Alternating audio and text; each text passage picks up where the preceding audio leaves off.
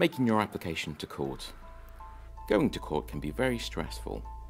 Family mediation can be quicker, cheaper, and easier for everyone. A mediator is a qualified person who is independent of the court and will not take sides. Before you put your application to the court, you will have to fill in and send a form called an FM1 form with your application to the court, confirming your attendance at a mediation information assessment meeting, or confirming why you are exempt from attending. The application for a court decision.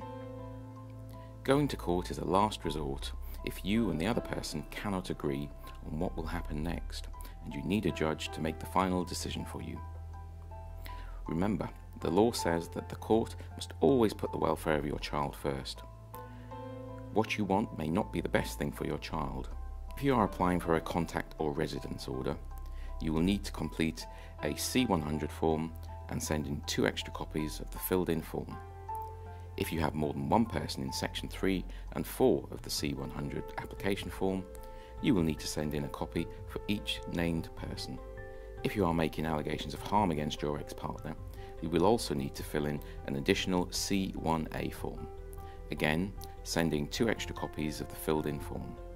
It is really important that you provide all of the information asked for in these forms.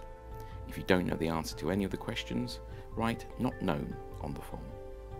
Your case may be delayed if you do not fill in the form as fully as you can. When the court gets your application, they will arrange a date for your case to be heard. This is called listing for a hearing. Remember, when you fill in the C100 form, it is important to give any dates that you are unable to attend, as it is difficult and time-consuming for the court to reschedule. Please refer to leaflet CB1 for more information on making an application. Fees. There is a court fee to pay for making an application. Information about court fees can be found in the EX50 leaflet, Civil and Family Court Fees. In some cases, the fee does not need to be paid, or the whole fee may not need to be paid. Read the combined booklet and application form EX160A, Court Fees, Do I Have to Pay Them? Serving the papers. The court will keep 1 copy of your forms and send all of the other copies back to you. A copy is for you to keep. You need to give a copy to the other parties involved in your case. This is called serving. You can serve by sending papers through the post. You must serve everyone who you have put in Section 3 and 4 of the C100 application form. These people are called the parties.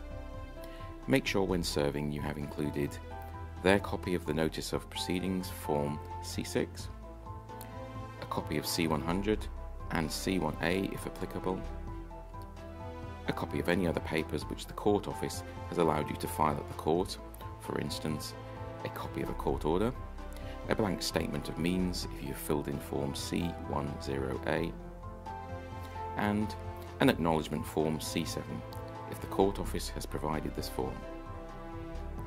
It is your responsibility to make sure that you send all parties involved the paperwork at least 14 days before the first hearing date.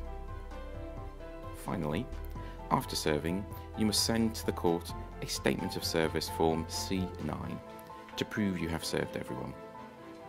You will have received a C9 in your paperwork. If you have any problems serving the papers, contact the court. The court will also give your paperwork to an organisation called Cafcass in England or Cafcass Cymru in Wales. They will get in touch with you and the other parties by telephone before the first hearing to ask you some questions about your child. This helps them to give the judge some advice about the case before he meets you. Summary. Key steps in a court application. Consider mediation first. Fill out a FM1 form. If mediation is unsuccessful, fill out a C100 form. Serve the correct documentation to everyone included in Section 3 and 4 of your C100 form. Send to the court a Statement of Service Form C9.